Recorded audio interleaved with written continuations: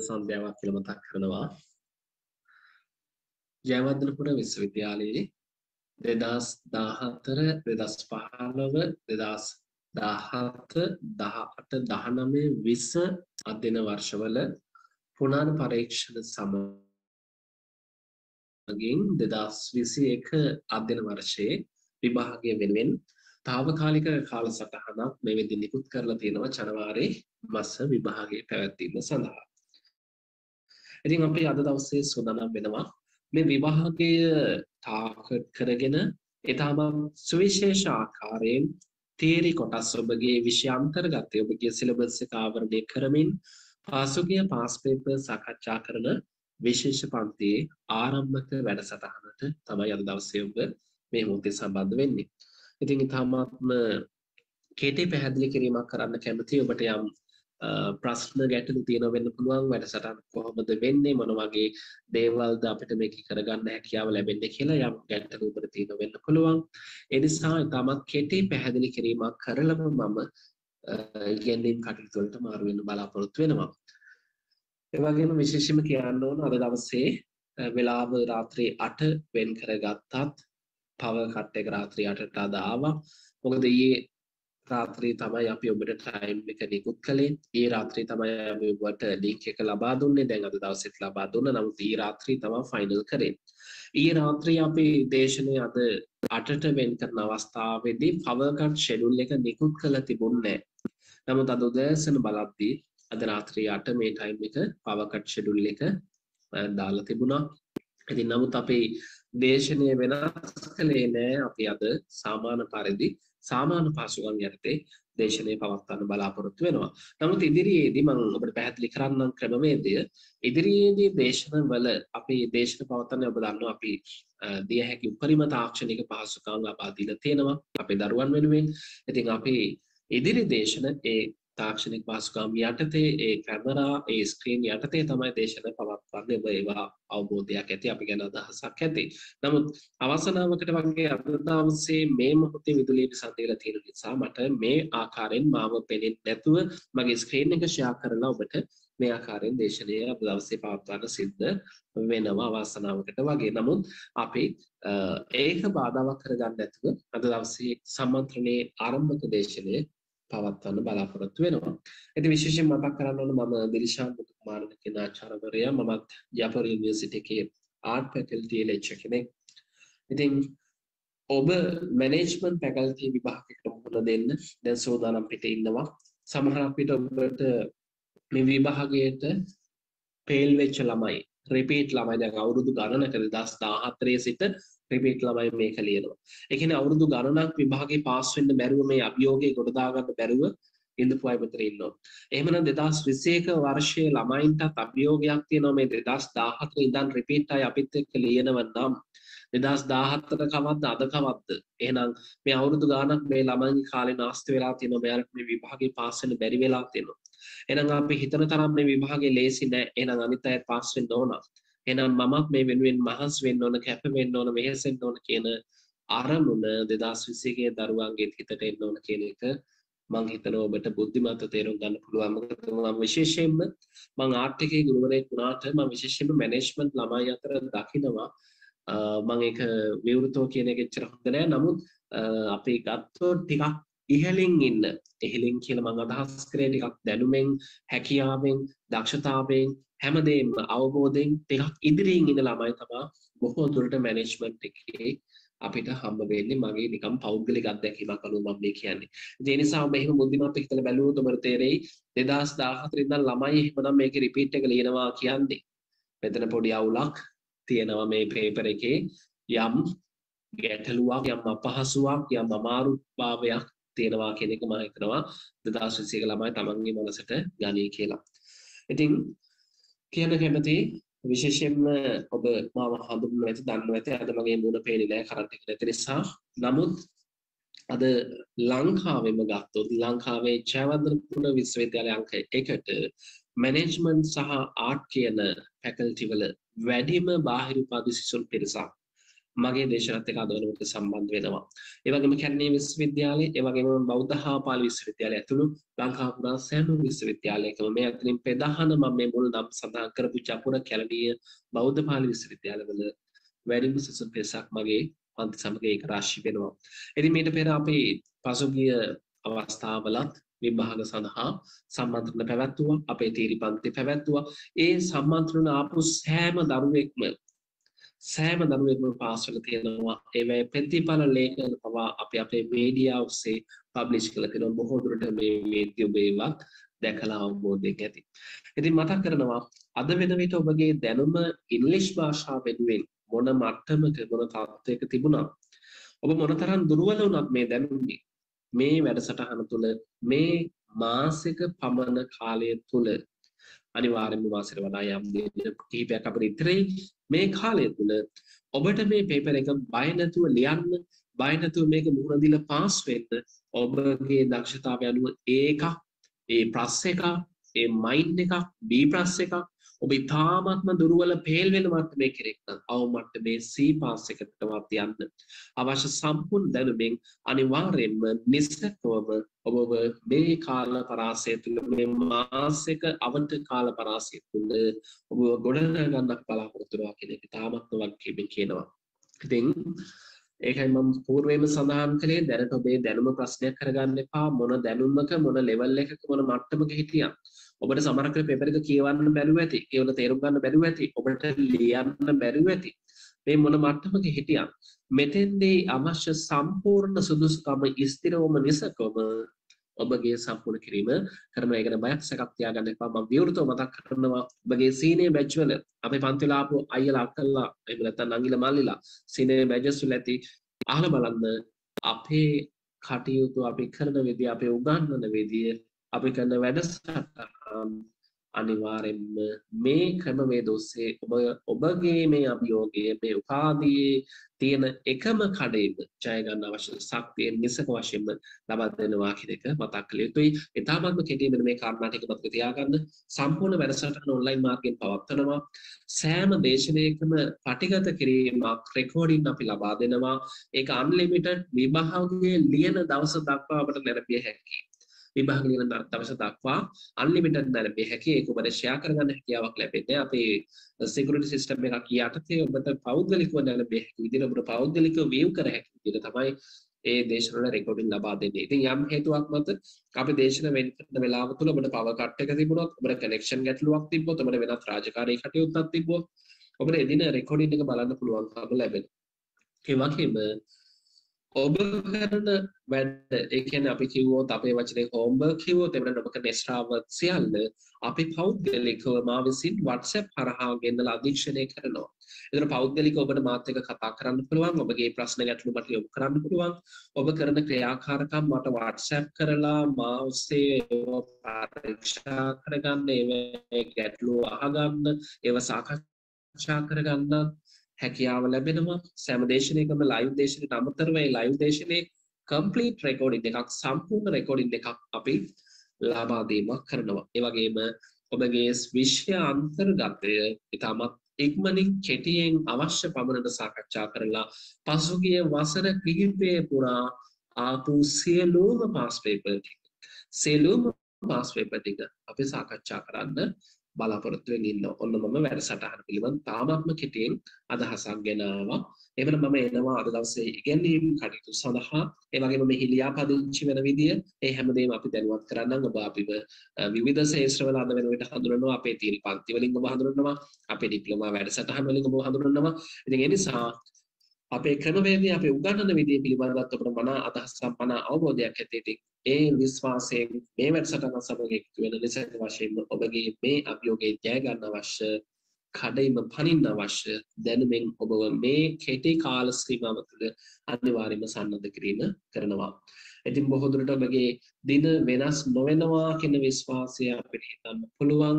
ඇතැම් විට යම් කිසි වෙනසක් වෙන්න පුළුවන්. බොහෝ දුරට වෙන එකක් නෑ. වෙනස් වුණත් සතියක දෙකක වගේ පොඩි වෙනසක් දින කිහිපයක පොඩි වෙනසක් විය හැකි. එහෙම නැත්නම් බොහෝ දුරට ඔය ලබා දීලා තියෙන ටයිම් ටේබල් එකේ ඔබට විභාග පවත්වන්න ඉඩකඩ තියෙන නිසා දැම්ම සම්මිදම් මේ විභාගය සඳහා සෝදානම් වෙන්න කියන එකත් මතක් කළ යුතුයි ඔබ සියලු දෙනාටම. හොඳයි එහෙනම් මම වැඩි වෙලා ගන්න නැතුව එනවා පේපර් සඳහා. දැන් මීට කලින් රිපීට් ලිව්ව ළමයි නම් ඔබ දන්නවා ඇති ඔබට මොන වගේ පේපර් එකක් දාවේ කොහොමද පේපර් එකට මුහුණ දෙන්න ඕන මොන වගේ ප්‍රශ්න දෙන්න කියලා ඔබට අදහසක් ඇති.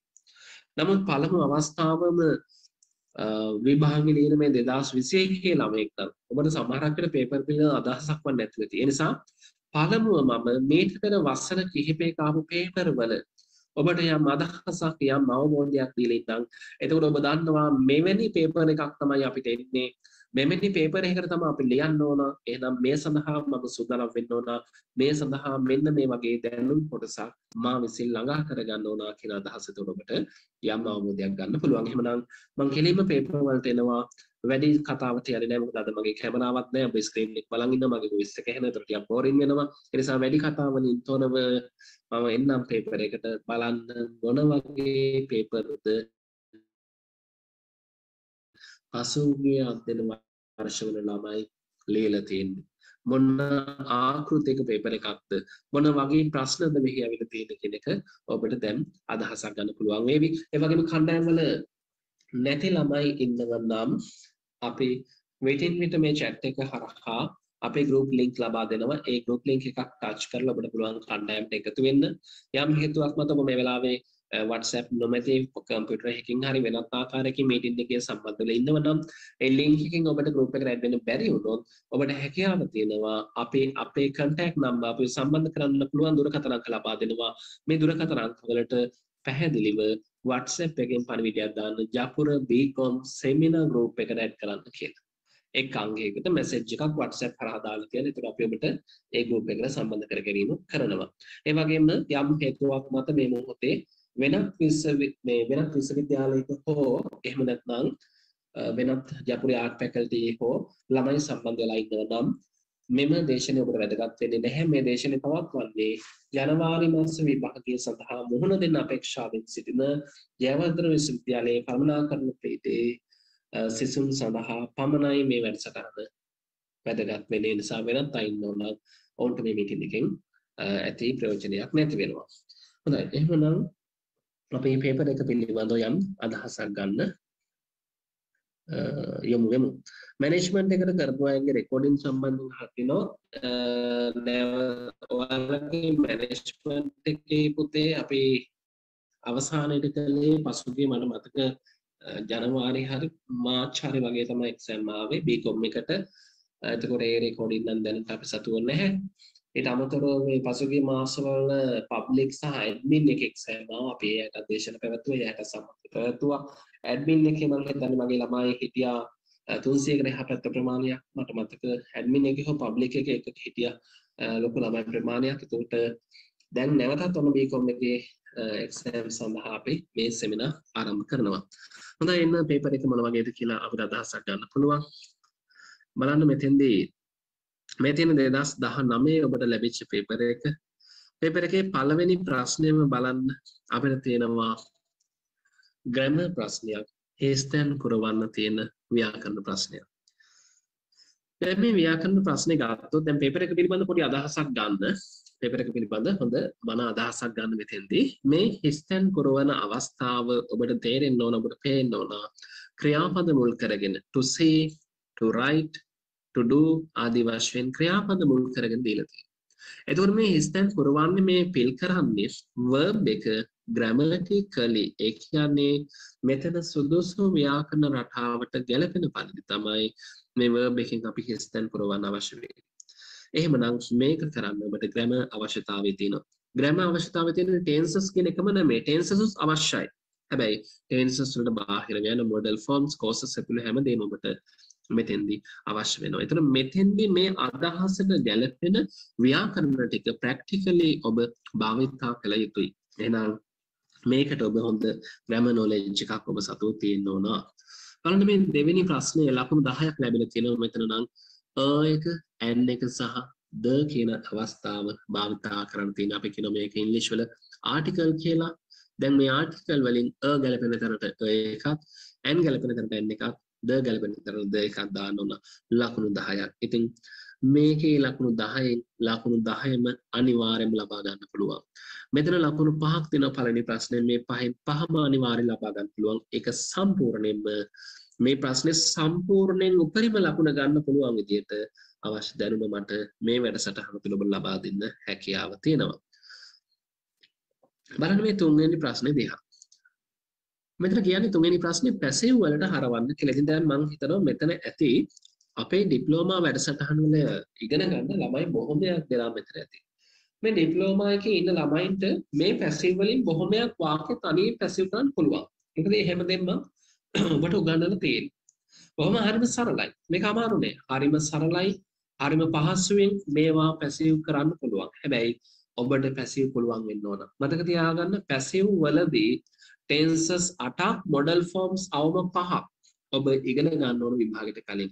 ඒ කියන්නේ පැසිව් වල පැටර්න් 13ක් වත් ටෙන්සස් 8 ඇතුළුව තව පැටර්න් 5ක් වත් පැටර්න් 13ක් වත් පුළුවන් වෙන්න ඕන විභාගයට යන්න කලින්. එහෙම වුණොත් විතරයි මේ ලකුණු 10න් 10ම ගන්න පුළුවන් වෙන්නේ. මේ ලකුණු 10න් 10ම ගන්න නිසකවම ගන්නන්න. දැන් ඔබට ප්‍රශ්නයක් ඇති. එතකොට මේව ඔය කියන විදිහට ලොකු පාඩම්. මේව කොහොමද මේ මාසෙන් අපි ඉගෙන ගන්නේ? හරි. පන්තිස කොහොම හරි ඉගෙනුවොත් මම කොහොමද මේක පාඩම් කරගන්නේ? මෙහෙම ප්‍රශ්නයක් ඇති. මතක තියාගන්න ළමයි. මේ වැඩසටහන් වල ඔබට කරන්න බැරි තරම් මම වැඩ දෙන්නේ නැහැ. මම දන්නවා අද බොහොමයක් මේ මීටින් එකේ ඉන්න ළමයි පවා රස්සා කරන අය, ඔෆිස් වල ඉන්න අය, සමහරක් වෙලාවට ගාමන්ට් එකක වැඩ කරන අය. ඔබට අතිරික්ත කාලයක් නැහැ. අනික මේ විෂය විතරක් නෙමෙයි තව විෂයන් ඔබට තියෙනවා. දැන් රිපීට් කරගෙන නම් මේක විතරක් ඇති. නමුත් අනිත් අයට නම් මේ 21 ළමයින්ට නම් තවත් විෂයන් තියෙනවා. ඉතින් ඔබ ඒ සඳහා මහන්සි වෙන්න ඕන. ඔබගේ රස්සාව කරගන්න. ඒ නිසා කරන්න පුළුවන් මට්ටමට වැඩ දෙන්නේ. විශේෂයෙන් මගේ පන්ති වල කටපාඩම් මෙතෙන්ඩ එක නැහැ. පන්තියෙන් ඔබ පන්ති අවසන් වෙද්දී ඔබට මේ වැඩේ පාඩම් ආයි අමුතුවෙන් මේ පාඩම් කරන්න නැහෙන්න සටහන් ලියන නෝට් එකතු කරන්න අවශ්‍ය නැහැ. හැමදේම සරලව කෙටියෙන් අවශ්‍ය විදියට ප්‍රමාණවත් විදියට ලබා දෙනවා මේ වැඩසටහන් අතර තුන අනිවාර්යෙන්ම ඒ ගැන බයක් සැකක් තියාගන්න එපා. මේ සියලුම ප්‍රශ්නවල උපරිම ලකුණකට ඔබ ළඟා විය හැකියි. බලන්න ඊළඟට මෙන්න ඔබට තවත් ප්‍රශ්නයක් තියෙනවා. මෙතනදි කියන්නේ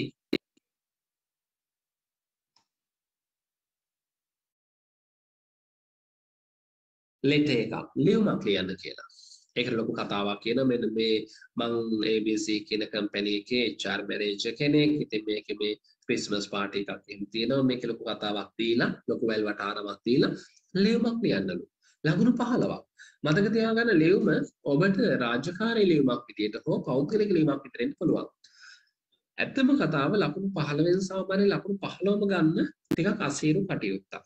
ගොඩාක් වෙලාට යම් කිසි ප්‍රමාණයක් ලකුණු වෙනස් වෙන උපරිම ලකුණු දෙකක් වෙනස් වෙන්න පුළුවන්. හැබැයි ඔබ හොඳටම දක්ෂ නම් ඒ කියන්නේ හොඳටම දක්ෂයි කියන්නේ ඔබට දැන් යම් කිසි අවබෝධයක් ඉංග්‍රීසි ගැන තියෙනවා නම් මම කියන්නේ බොහොම පුංචි දෙයක්. බොහොම පුංචි අවබෝධයක් ඉංග්‍රීසි ගැන තියෙනවා නම් මට ඔබව මේ ප්‍රශ්නේ ලකුණු 13ක් ගන්න පුළුවන් විදිහට මම හදලා දෙන්න. ලකුණු 13 15න් 13. 15 ගන්න බෑ. බොරු කියන රවට්ටන්න ඕනේ නැහැ. එහෙම දෙන්නේ. හැබැයි ඔබ ගොඩාක්ම දුර්වල කෙනෙක්. මම මේ ප්‍රශ්නේ ලකුණු 10 11 කියන සීමාවට ගන්න නිසකම හදලා දෙන්න. ලියුම රාජකාරී ලියුමක් ආවත් පෞද්ගලික ලියුමක් ආවත් 15න් 10 11 කියන සීමාවට යන්න පුළුවන් විදිහට ඔබ අනිවාර්යෙන්ම නිර්මාණය කළ දෙන්නම්. මොකද ලියුම් වල විශේෂ ක්‍රමවේද ඔස්සේ ඔබට මොන ලියුම ආවත් වෙනස් කර ලියන්න පුළුවන් විදිහට මට ගොඩනගලා දෙන්න පුළුවන්කම තියෙනවා.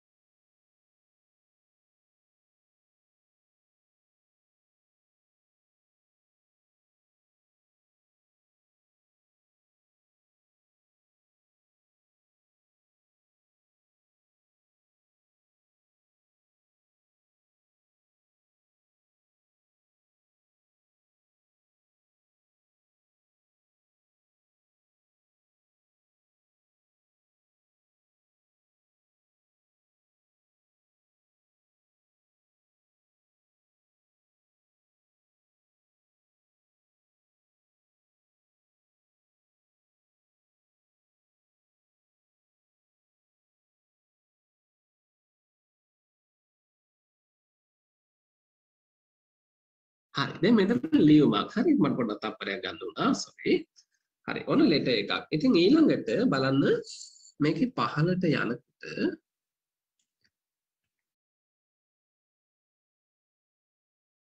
ඊළඟ ප්‍රශ්නේ අපිට හම්බ වෙනවා පැසේජ් එකක්. ලකුණු 20ක්.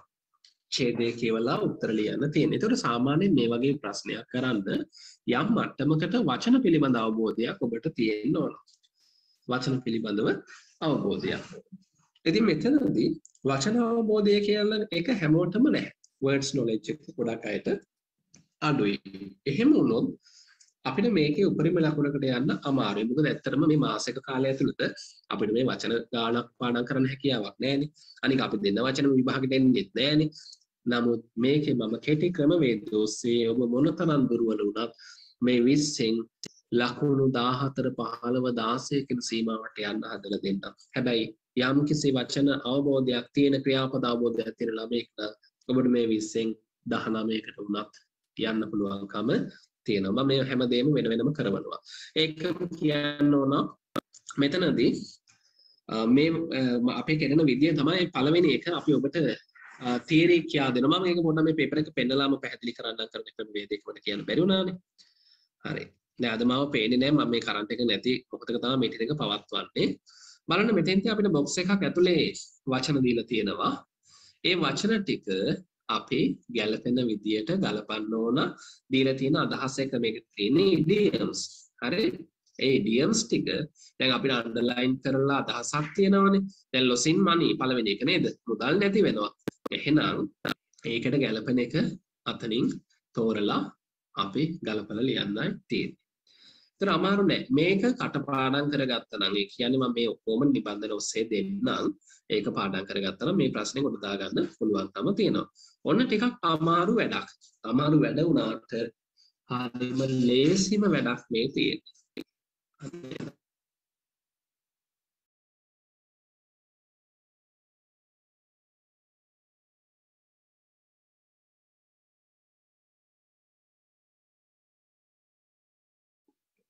මේ chart වල අපිට ලකුණු හඹා යන්න ඉතාමත්ම පහසුයි. දැන් ගොඩාක් අය මේ chart ලියන එක අත්හරිනවා. නමුත් මතක තියාගන්න මම පන්තියේදී හැම කෙනෙක්ටම chart එක ලියන්න, ලියුම ලියන්න, එසේ එකක් ආවොත් ලියන එසේ පොඩක් එනවා අඩු වෙන අවස්ථා තියෙනවා. ආවොත් ලියන්න අවශ්‍ය සීලුම දැනුම, ව්‍යාකරණ දැනුම, ලිවීමේ හැකියාව ගොඩනගනවා. මේ වගේ chart එකක් ඔබට තනියෙන් ලියන්න පුළුවන් මට්ටමට අනිවාර්යයෙන්ම උගන්වනවා. බලන්න මේකේ chart තුනක් දීලා ඒ chart දෙකයි මේ පේපර් එකේ එක අවුරුද්දක තුනක් තියෙනවා. ඒ chart දෙක පිළිබඳව ඔබට විස්තර කරලා ලියන්න තියෙනවා. ඔන්න එනවා තවත් chart එකක් ඊට පස්සේ.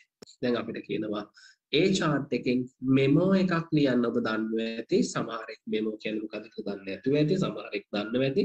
මෙමෝ එකක් කියන්නේ නිකම්ම report එකක් කියලා ඔළුවට ගන්නවා. වාර්තාවක් කියලා මෙමෝ ටයිප් report එකක්. මෙමෝ ආකෘති report. ඒතකොට ඒකේ ආකෘතිය ඇඩ් කරගන්න ඕන අපි. මෙමෝ ආකෘති report එකකින් මේ chart එක අපි විස්තර කිරීම කරන්න ඕන. ඉතින් බලන්න එතෙන්දී ඔබට ලබා දෙනවා ලකුණු 20ක්. ඒතර උඩ chart එකෙන් ලකුණු 10ක්. ඉතින් chart වලින්ම දැන් ලකුණු කීයක්ද? ලකුණු 30ක් තියෙනවා. එහෙනම් chart කියන්නේ අපිට අමතක කරන්න, අතහරින්න, අයින් කරන්න බැරි කොටසක්. දැන් ඔන්න අවබෝධයක් තියෙනවා. ඔය මම පෙන්නපු පාස් පේපර් එක පිළිබඳව. බලන්න තව එක පේපර් එකක් බලමු. අපි එක පේපර් එකක් බලමු.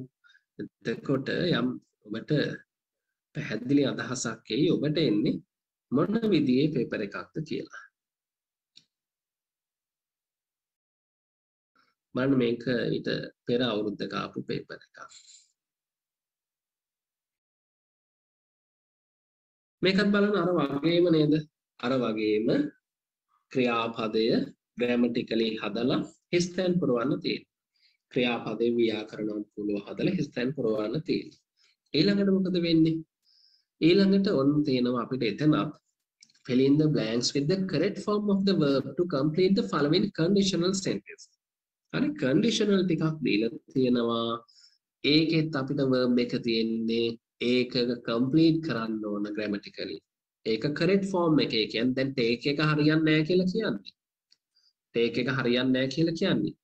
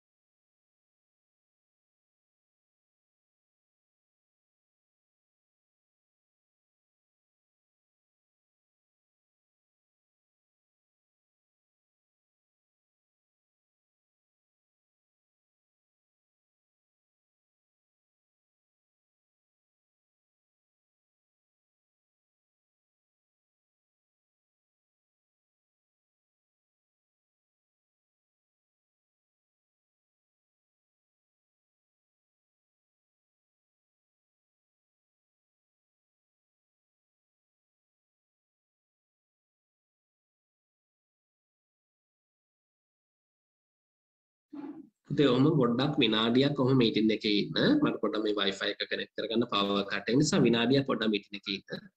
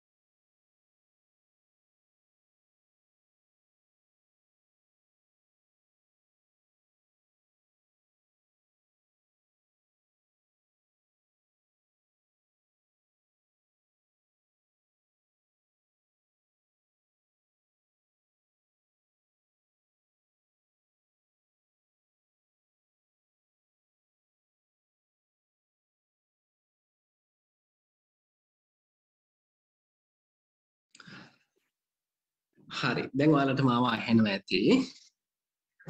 දැන් මේ අද දවසේ මම පොඩ ටයිම් එක වෙනස් කරේ නැහැ මේ පවර් කට් ෂෙඩියුල් එක බලලා. නමුත් ඉදිරියේදී එහෙම නැතුව අපි ගන්න ටයිමින් එකටම පවර් තියෙන වෙලාව බලලම දාමු. නමුත් සමහරක් විට මට පවර් තිබ්බට ඔයාලට නැති වෙන්න පුළුවන්. ඒකට රෙකෝඩින් එක දෙනකොට බැලන්ස් කරගන්න පුළුවන් වේවි.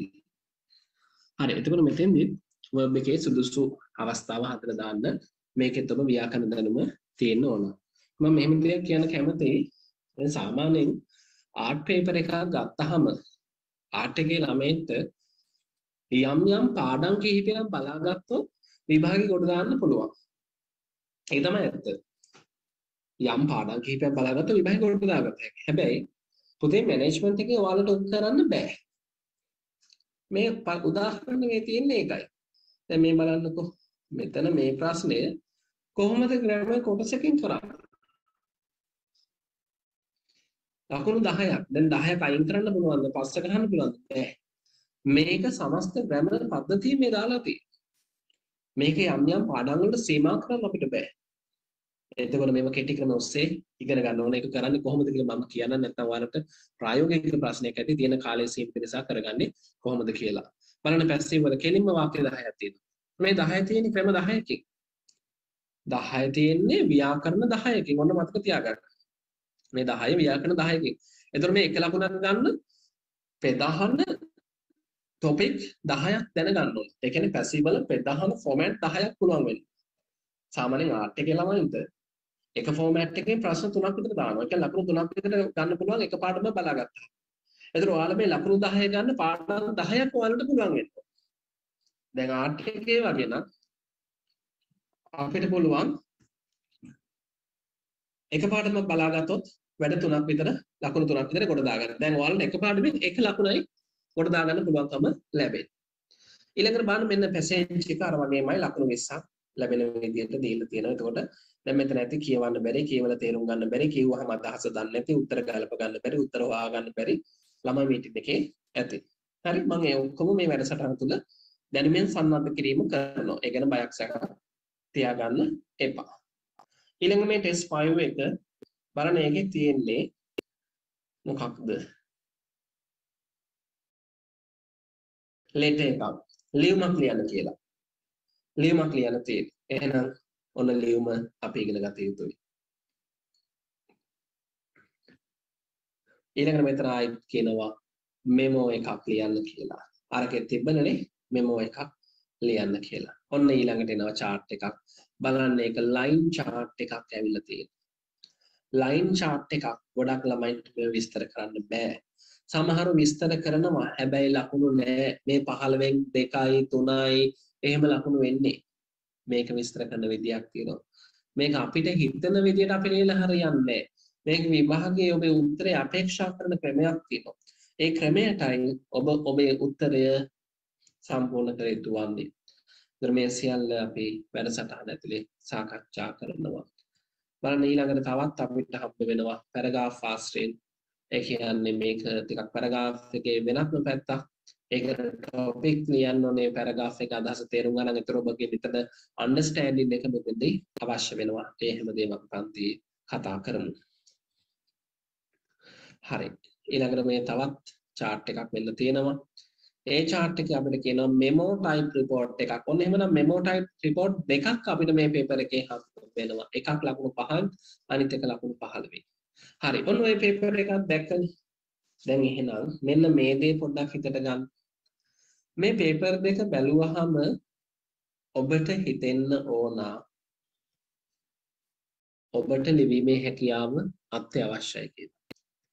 ඔබට ලියන්න බැරි නම් මේකේ ලකුණු නැහැ කියන එකත් ඔබේ හිතට යන්න ඕන. බලන්න පුතේ මේකේ දැක්ක ප්‍රශ්නවල කොහොමද මේකේ කනා ෂොට් ගහන්න පුළුවන් එකක් තිබ්බද කියලා? කනා ෂොට් එකක් ගහන්න පුළුවන් එකක් නිකන් ආසාවට මේ පේපර් එකේ තිබ්බද? තිබ්බේ නෑ නේද? එහෙනම් ඒක නේද මේ 2022 අවුරුද්දේ 2021 ළමයි විභාගයේ ලියනවා 2023 අවුරුද්දේ ලියන්න 2021 බැච් එක. නමුත් ඒකේ රිපීට් දාලානේ කැත නැතුව 2014 ඉඳලා. ඒ කියන්නේ 2014 ඉඳන් රිපීට් ඉන්නවා කියන එක නේද?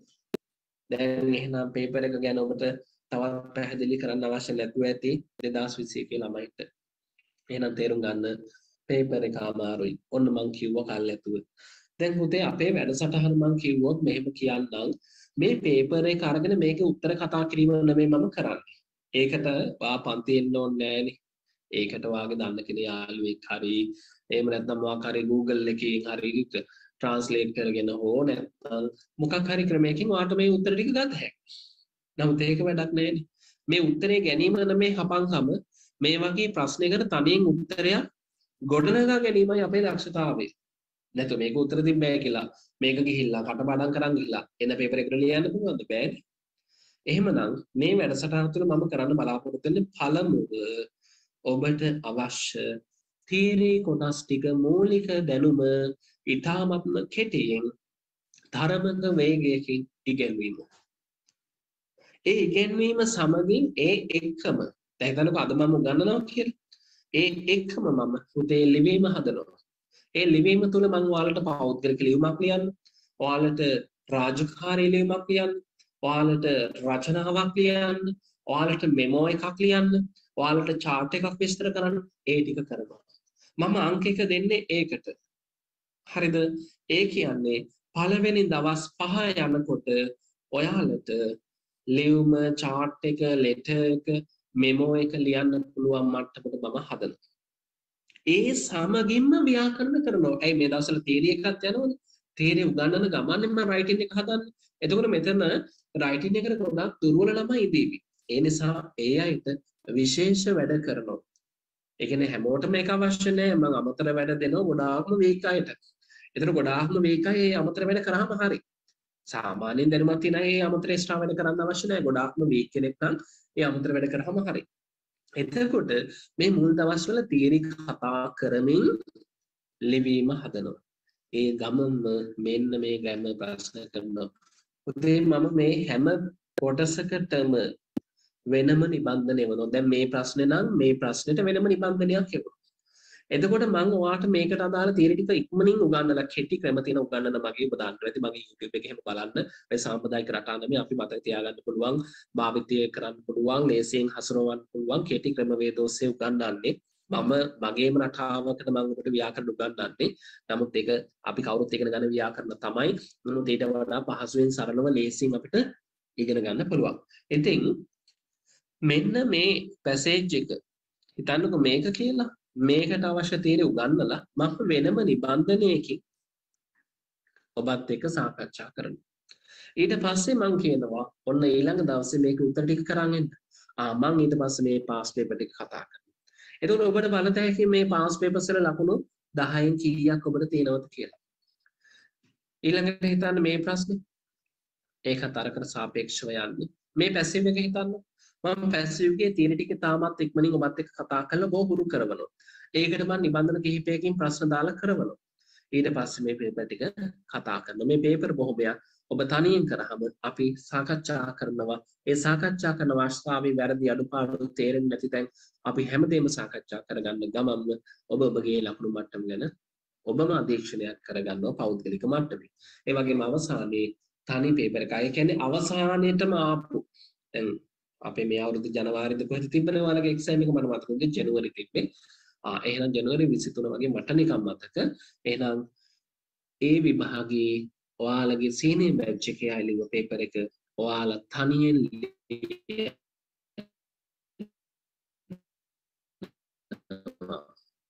ලියලා ඒකේ ලකුණු ටික අපි කවුන්ට් කරලා බලනවා. ඔය එක්කෙනෙක්වත් රිපීට් නොවි පාස් කරන්න පුළුවන්. අද මේ මොහොතේ ඔබගේ දැනුම මොන ලෙවල් එකක මොන මට්ටමක තිබුණත් ඒ සියල්ලම නිස්සකවම ස්ථිරවම විභාගේ පාස් වෙන්න අවශ්‍ය දැනුම වශයෙන් මට ගොඩනගන්න ඩිවලොප් කරන්න පුළුවන්. ඒ නිසා ඒ ගැන බයක් සැකක් තියාගන්න එපා. අවසාන වශයෙන් මෙන්න මේ පේපර් එකත් අපි බලමු.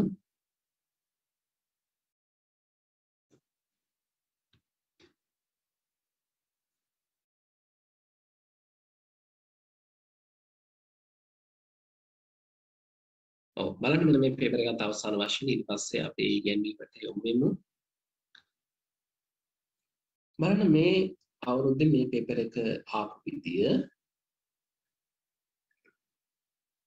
අර වගේමයි නේද? ග්‍රැමර් වලින් හිස්තැන් කරවන්න තියෙන. ඒතර මේක 2 එක නැතුව ඇවිල්ලා තිනවා. කලින් එක 2 එක සමගින් තමයි ඔබට හම්බ වුනේ. ඊළඟට දෙවෙනි ප්‍රශ්නය n එක එක ද එක d b එතකොට මේක ගන්න බෑ මොකද ද තියෙන නිසා ස්පෙලිං සමාන නිසා එහෙම නැත්නම් ඒක පොඩ්ඩක් තව සංකීර්ණ කරලා තියෙනවා no article නෑ කියන එක නම් ඒ කියන්නේ ආටිකල් එන්නේ නැත්නම් ඒ එන්නේ නැහැ කියන එක මාක් කරන්න ඕන. ඒතර ආටිකල් ප්‍රශ්නයක් ඇවිල්ලා තියෙනවා. ඊළඟට තුන්වෙනි එක නැවත පැසිව් ප්‍රශ්නයක් ඇවිල්ලා තියෙනවා. ඊළඟට හතරවෙනි එක අපේ ලෙටර් එක ඇවිල්ලා තියෙනවා. ඊළඟට පස්වෙනි එක අර විදිහටම පැරග්‍රාෆ් එක ඇවිල්ලා තියෙනවා.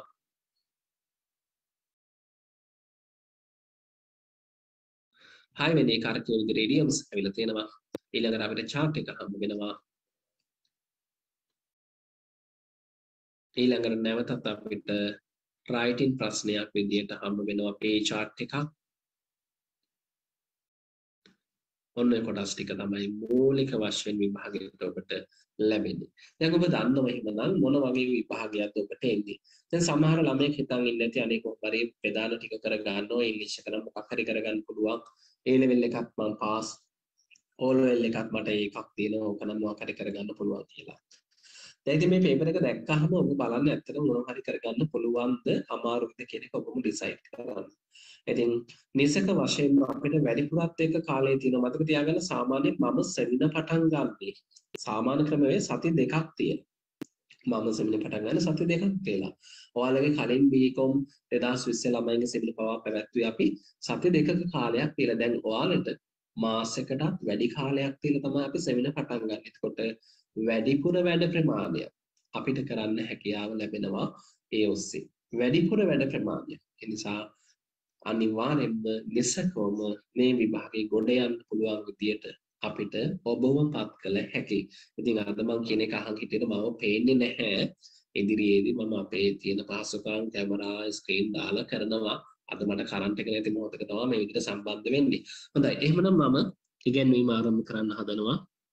අද දවස තුලම ඊට පෙර ඔබට මොනවා හරි ප්‍රශ්න ගැටලු අහන්න තියෙනවා නම් මගේ මේ හොස්ට් එකට මැසේජ් එකක් දාන්න. අද ටිකක් පහසුකම් අඩුයි කරන්ට් එක නැති නිසා මගේ හොස්ට් එකට මැසේජ් එකක් දාන්න මොනවා හරි දෙයක් ඔබට දැනගන්න විමසන්න තියෙනවා නම් මේක මේ හොස්ට් එකටම දාන්න අර කෝ හොස්ට්ලා කියන ඒවට යවන්න එපා. මේන් හොස්ට් එකටම මැසේජ් එකක් දාන්න ඔබට මොනවා හරි දෙයක් අහන්න තියෙනවා නම්. හොඳයි ඉක්මන් කරන්න. ඊට පස්සේ අපි ඉගෙනීම ආරම්භ කරමු.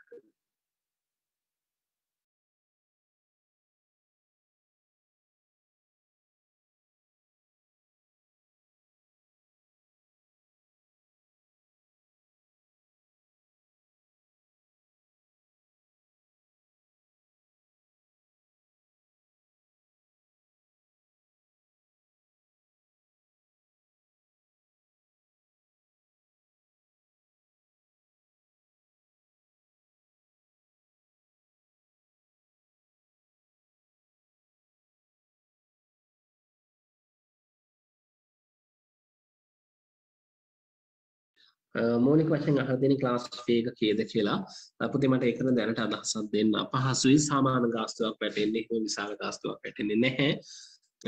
ඒ කියන්නේ අපි මෙතෙන්දී වැඩසටහන යන්නේ සෙමිනාර් විදියට සම්මන්ත්‍රණ විදියට අපි බලාපොරොත්තු වෙනවා අවමේ සම්මන්ත්‍රණ 10ක්. නමුත් උපරිමේ ඊට වඩා වැඩි වේවි.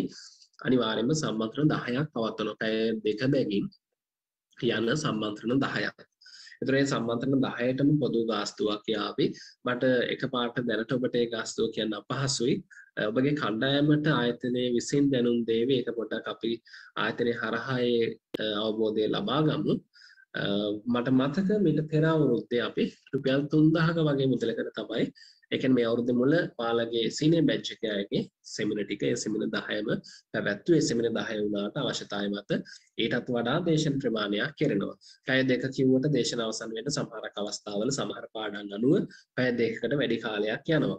ඒ වගේම මම අන්තිම මොහොතේත් ඒ කියන්නේ හෙට එක්සෑම් නම් අද රෑ වගේ වෙනකොට අවශ්‍ය ළමයින්ට අමතරව වැඩසටහන් දදා අමතරවත් කරනවා. අමතරව නැවත දැන් ඔයාලා පාඩම් කරන්න එපා. ඒතර පාඩම් කරන්න අවශ්‍ය නැහැ. අමතර දේශනයක් දාලා පාඩම් කරන්න ඕන දේත් මම පන්තිය තුල නැවත රිමයින්ඩ් කරනවා. හෙට දේශනේ නම් අද වගේ දවසකත්. ඒතර ඒ ඔක්කොටම දැනට ගාස්තුව මට කියන්න අපහසුයි. පසුගිය අවුරුද්ද නම් 3000ක් වගේ තමයි ගත්තේ. පසුගිය අවුරුද්ද කියන්නේ මේ අවුරුද්ද මුල බොහෝ දුරට වෙනසක් වෙන එකක් නෑ. සාමාන්‍ය ඒ අවුරුද්ද වගේ ගාස්තුවක් ඔය සෙමිනාර් ඔක්කොටම අය වේවි. එතකොට අපි ඒ මුදලත් එක්ක ඔයාලගේ ඉගෙනීම් කටයුතු ටික සිලබස් එක කෙටියෙන් කතා කරගෙන යනවා. ඒතර කෙටියෙන් කතා කරගෙන යන්නේ ඔයාලට දැනෙන්න තේරෙන්න. ඒතර මම ගන්න එකෙන් ඔයාලට අදහසක් ගන්න පුළුවන් වෙයි. ඔයාලට මේව තේරෙනවද නැද්ද කියලා. ඊළඟ දේ මේ සෙමිනාර් 10ක් විතර පැය දෙක ගාන විතර අපි පවත්වනවා. ඒ වගේම තීරි කතා කරන ගමන්ම පසුගිය සෑම අවුරුද්දකම පාස් පේපර් ටිකක් කරනවා. සෑම අවුරුද්දකම පාස් පේපර් ටිකක් කතා කරනවා. ඊට අමතර ප්‍රශ්න මොනවා හරි තියෙනවා නම් අහන්න.